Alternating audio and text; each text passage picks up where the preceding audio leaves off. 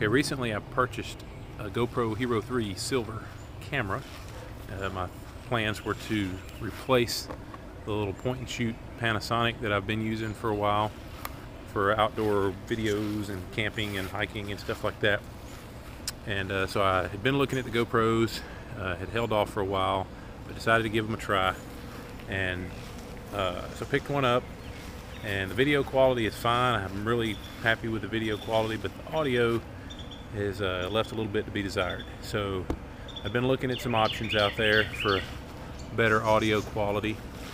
Picked up a little lapel mic with a USB adapter that plugs into the side of the camera. It's a Movo GM100. And it did fine. The problem I had was occasionally I would get some static and noise, and you wouldn't know that that it had been picking up that noise until, of course, I got home and looked at the video.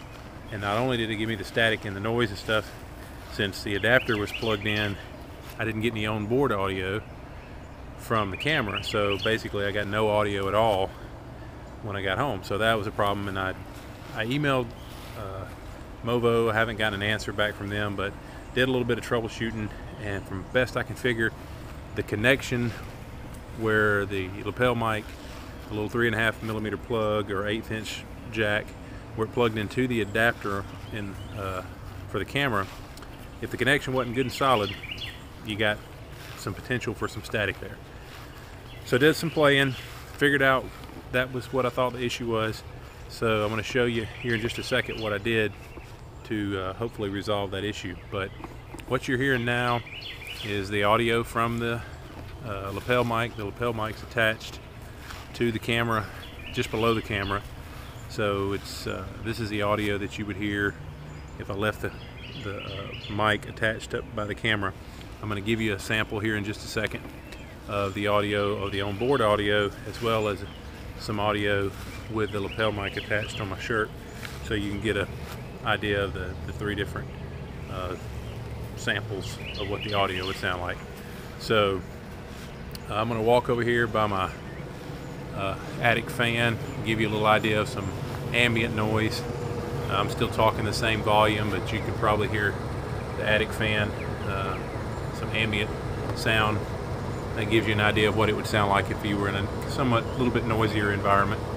So I'm going to do the same with the onboard audio, and then also with the mic attached to my shirt here. Okay, here I am with the onboard audio. This is in the housing that I modified, which you'll see here at the end. If you haven't already seen that, I took the waterproof housing I picked up off of eBay, made some slight modifications to it to accommodate the USB adapter, as well as to maybe give it a little bit better audio quality when I was not using the mic at all.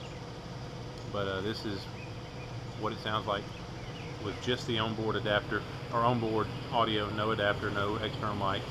And here I am over by my outdoor attic fan. It give you an idea of what the audio sounds like with a little ambient noise as well. Next, I'll let you hear what it sounds like with the mic attached to my shirt. Okay, sample number 3 with the mic attached to my shirt.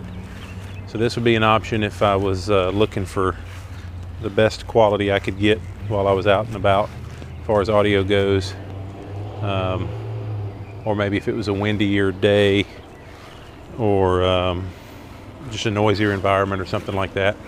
But it gives me the option. Overall, it's not terribly inconvenient, pretty easy to carry this way.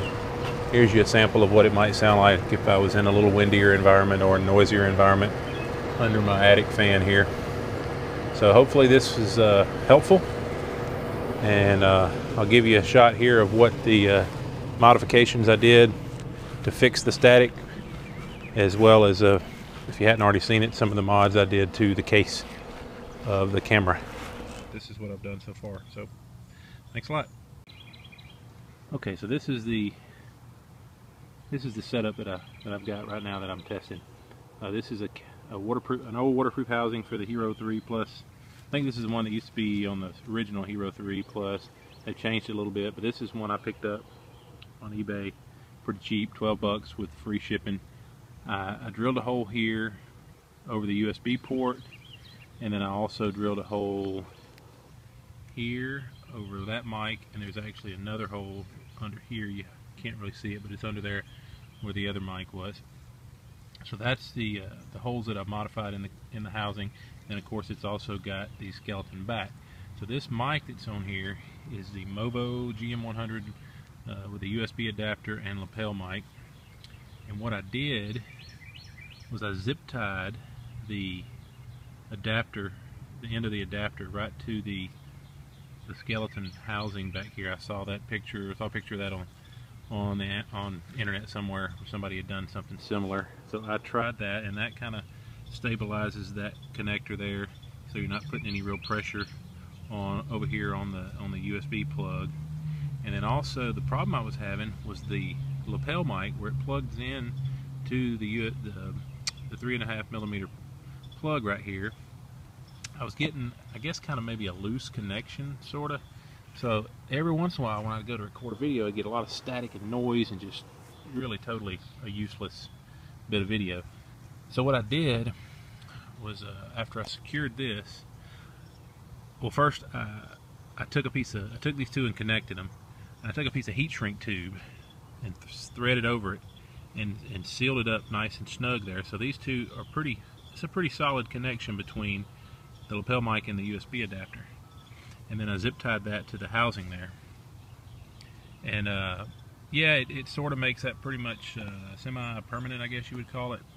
But I can unplug this whenever I don't want to use that, and then I can take the camera. See, I can just unplug this and actually take the camera out of the housing. Well, I'm not going to do it, but I can flip it open and take the camera out of the housing, put it in the other waterproof housing without a problem.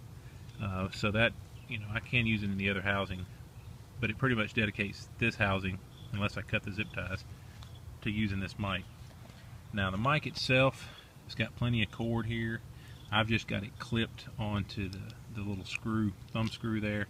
I'm probably going to come up with a little bit better way to connect the mic, but this does make it where I can undo this and actually attach it to my shirt when I'm talking.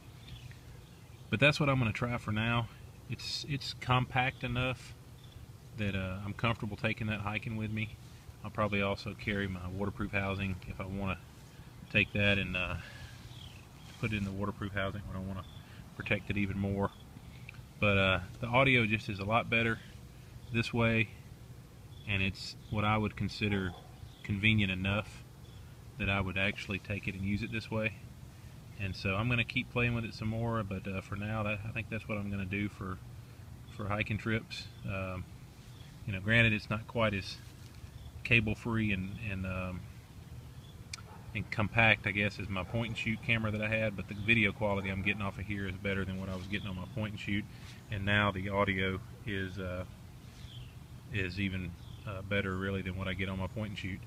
So overall, it does give me a better product, video and audio. And I've got the ability to put it in the waterproof housing and get some pretty cool waterproof shots if I want to too. So that's what I've done so far, and I hope somebody finds that helpful. You know, I looked around for some options on YouTube and the internet and didn't really find a whole lot, but hopefully somebody else will find this helpful. But this is what I've done so far. So thanks a lot.